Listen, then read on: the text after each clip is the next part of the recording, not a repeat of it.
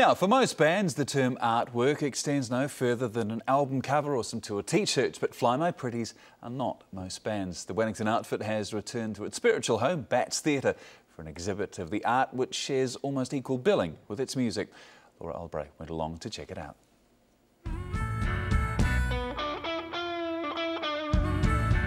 A tour not just about the music, also about visual art.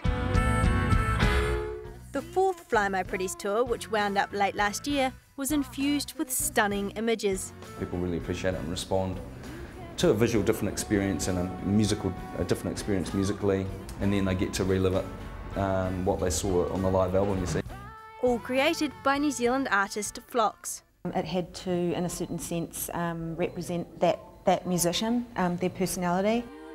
And then transformed from the canvas to the stage.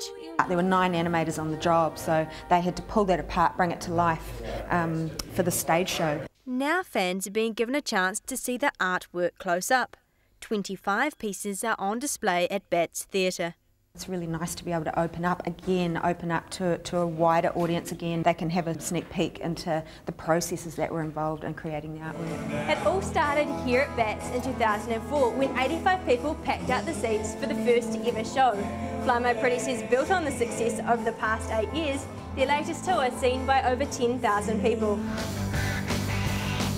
Flox's artwork is just incredible and it blows everybody away, so I think it makes it more of a big performance than just a musical show. Many of the works are for sale. Some have already been sold for several $1,000s. The exhibition opens to the public tomorrow.